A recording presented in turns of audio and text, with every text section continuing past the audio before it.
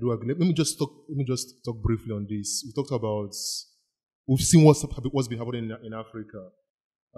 April 20, 2021 in Chad, in Mali, May 24th, Guinea, September 5th, Sudan, October 25th, Burkina Faso, September 30th, Niger, just 2-3 months ago, July 26th, Gabon, August 30th. Obviously, what's going on in all these 7 countries is the recent coups. What do you think is happening? Why now? In the past two years plus, 7 coups already in. It's just the way the whole of Africa became democratic in less than 18 months in 1999. Yeah. It's just the way all of Africa became suddenly independent between 1960 and 1962. 1963, sorry. You know, because the people that supply the arms that make these things happen are deciding to go to a new phase. Yeah. And they need certain kind of ways the system should be to assist the new phase. You know, America is the bastion of neocolonialism, and I don't want to point fingers or say anything. I've said enough about it in my life already. I don't want to go back. But if you look, the one country that is not criticizing any of these schools is the United States.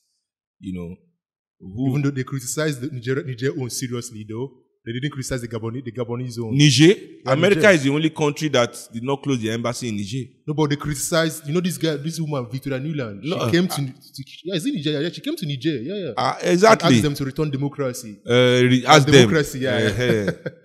But America has a military base there. Yeah, of course. Their embassy did not close down there. Yeah. The biggest drone base out of the United States is here in Niger. So, for me, I see this as neocolonialist steps, you know, where we the people, we the professionals of Nigeria, we the educated, we have failed our people.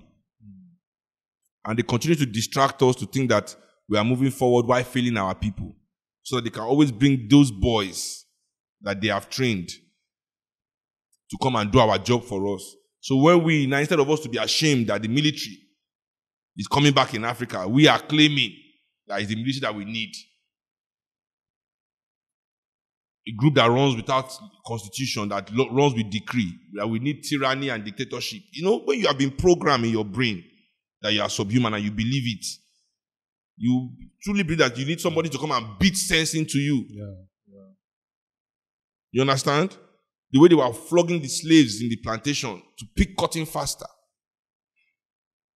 You know, if you don't whip Africans, they don't learn. They are monkeys, they are animals. So in the missionary schools all over Africa, training your first doctors, your first lawyers, your first professors, your first clerks that's what they flog them. So they say that's how you learn. Africans need hard hand. Africans need strong hand.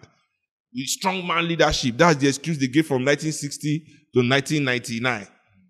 We've done 23 years again now. We need strong hand again. Because why? Because people like me, people like you, they can see that young Africans, as much as they are investing in our distraction, we are seeing the light.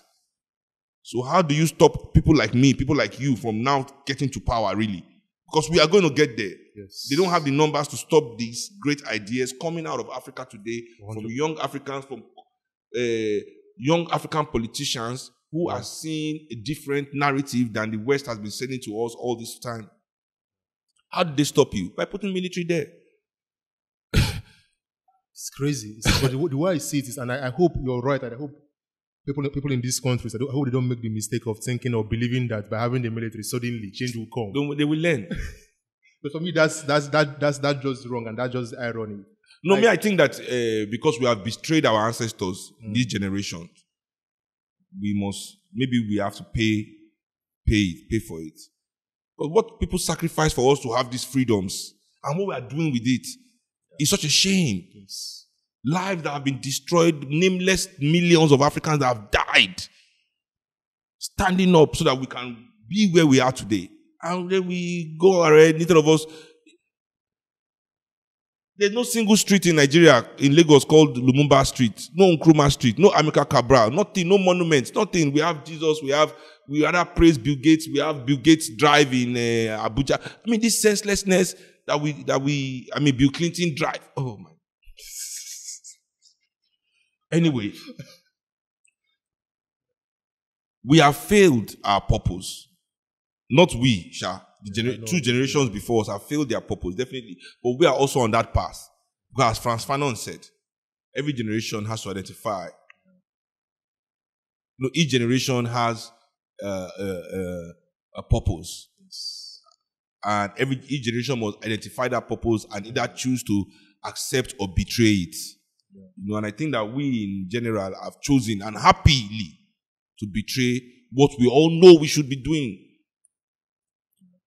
Telling ourselves lies like, oh, it is stupid to do that. You stupid, you go suffer. All those kind of excuses we give. Cowardly excuses to betray our true purpose here. Just so that we can drink expensive alcohol when we like, fly to European countries when we like, buy European things. If we're doing for something, like if we're betraying ourselves for something, for some noble something, maybe we found something, a higher calling, I will understand. But we betray ourselves, we spit in our opportunities to be great, just so that we can drink and do some senseless things all day. I don't get it. Right.